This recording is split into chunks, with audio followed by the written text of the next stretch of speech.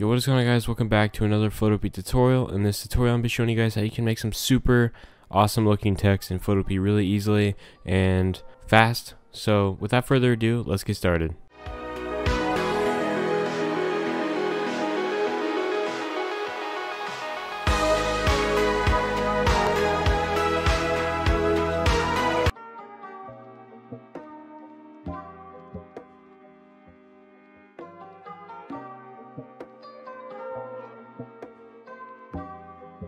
So the first text we're going to be doing is going to be some Beveling Emboss.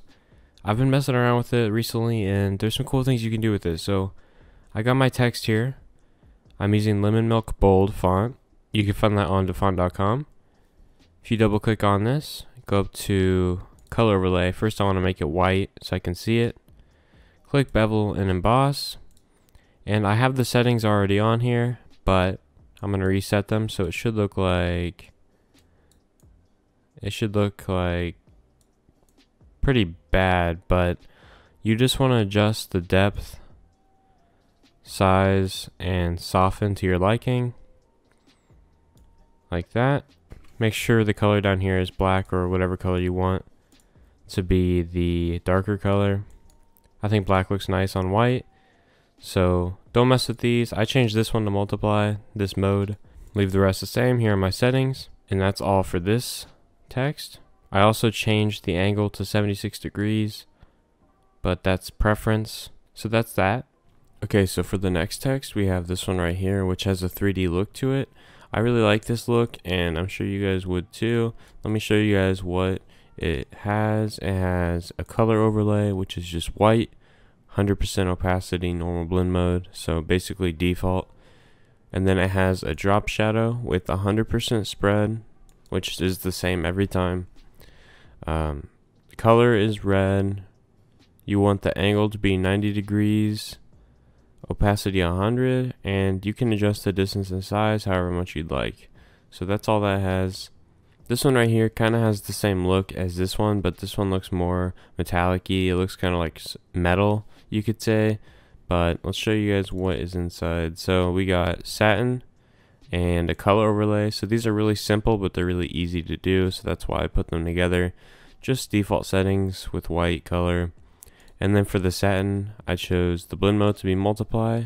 The color's up to you. I think black looks the best on it for the style I'm going for. And then the distance and size is this, but you could choose whatever works best for you. And the blend mode is multiply. I think I might have already said that. Oh well. But that's all there is to that one. This one right here looks like this one, but it has some really cool color to it. I really like this one. It's probably my favorite one on here, but all it has is a gradient overlay instead of a color overlay, and the gradient goes from light blue to white. And these are the settings. It's just default, pretty sure. And so you might be wondering how I got the purple color if it's only blue to white. Well, the satin I actually changed to a purple, so that's why there's purple at the top and it sort of fades away into the bottom. These are the settings for it. Blend mode, multiply, opacity, turn that down a bit or else it looks like this. So you just want it to be subtle, nothing too much, and that's all there is to that one. The next one is this one right here, which looks like Rice Gum's text in his thumbnails.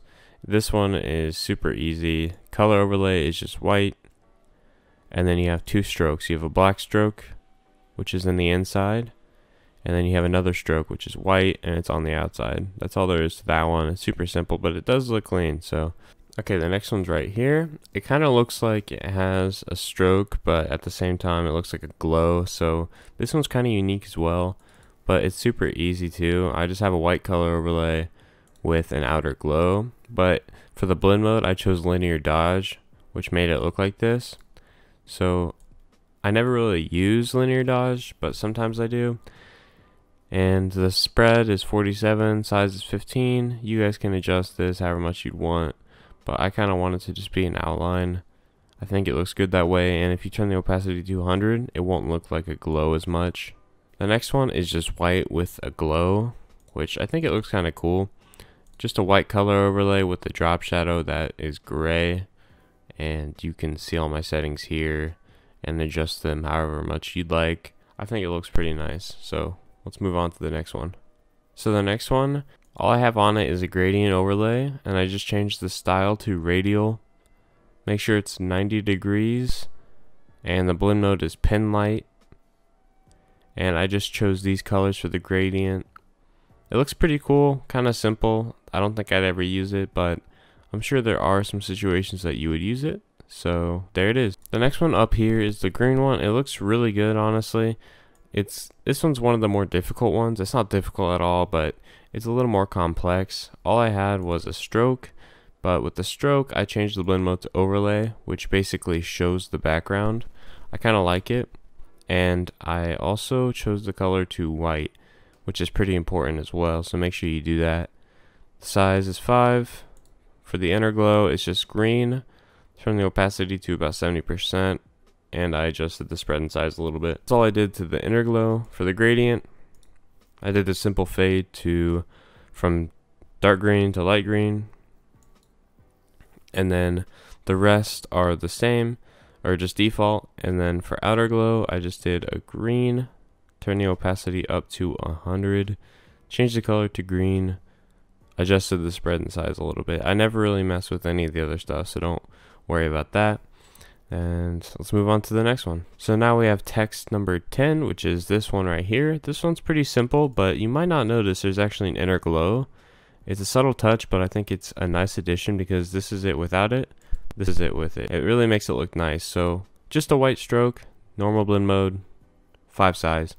We got an inner glow on there. It's white, and I turned the opacity to about 60 because if you turn it up, it's too much. So I turned that to about 60, and I adjusted the spread and size so it was very subtle. That's all I did to that one, and also a pink color overlay. So that's all there is to that one. For the next one, we have this little, like, it reminds me of when the TV like beeps, you know? It's like that I don't know. It's an old thing, but like, you know what I'm talking about. It has like all the color lines on there. I'm not even sure what that is. And for the gradient, just adjusted the scale and turned it down to about 20, and it did that, which I think it's really cool looking. And that's all I did to this one. It's really simple. I didn't do much to it, but it looks like you did. So just hit OK. Moving on to the next one, I have this one. This one actually is my favorite. It's the 80s, the retro 80s look. And this one's also very easy to achieve. All I did was add an inner glow that was overlay. That's very important. The color was white. The opacity was about 60. And the spread and size 10 and 10. And for the gradient, all I did was change these colors to obviously these colors, but with the inner glow, look how important it is. When you add it, it just gives it like a glow. It's really nice. I don't know how to explain it, but you know what I'm talking about. But I think that's a nice touch to it. These are all super easy to make. I hope you guys try some of these out. If you are interested, I will leave the link to this file in my description below, and you guys can open it yourselves and look through all the text if you want, but that's completely up to you guys.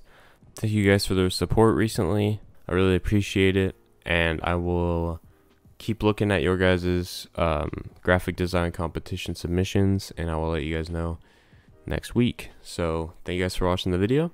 If you did enjoy, leave a like and subscribe, and I'll see you guys in the next video. Later.